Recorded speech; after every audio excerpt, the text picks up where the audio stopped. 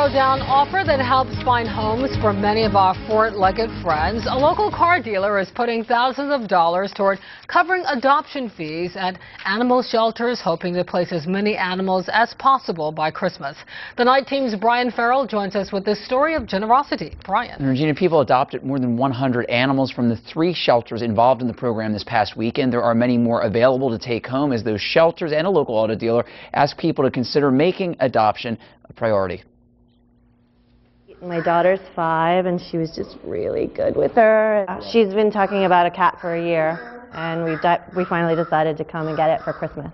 Although Mandy Orem-Smith's 5-year-old Met even named the addition to the family, officially Callie's adoption is a Christmas surprise. Because Dad handled the paperwork, Mom gets her own surprise at the Virginia Beach SPCA Monday. Someone took care of the adoption fee. That's fantastic. I think it's great. I think we would have adopted it even if we had to pay a fee, but that's wonderful. But it started a year ago, watching a movie with my daughter called A Dog Named Christmas. President of Priority Automotive, Dennis Ellmer, says during the father-daughter time, he got an idea to help out local animal shelters. His wife, a volunteer at the Beach SPCAs. Covering adoption costs there, as well as the Norfolk SPCA and Chesapeake Animal Control, offered incentive to people serious about opening their homes to animals. The year ended last year, we didn't have any dogs left. It's really wonderful to not have an overpopulation at this time of year. Teresa LaMarche with the Beach SPCA says year 2 of Priority's program is another success, with more adoptions taking place than usual. We want all of the animals to get adopted, as many as they possibly can.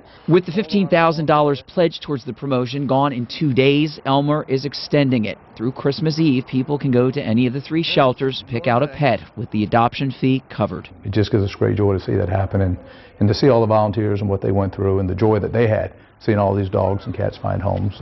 Just makes you feel good. It's the right thing to do. Because the people adopting aren't paying an adoption fee, many of them actually are giving a donation, which then helps with the care of the animals that have not been adopted yet. Brian Farrell, 13 News.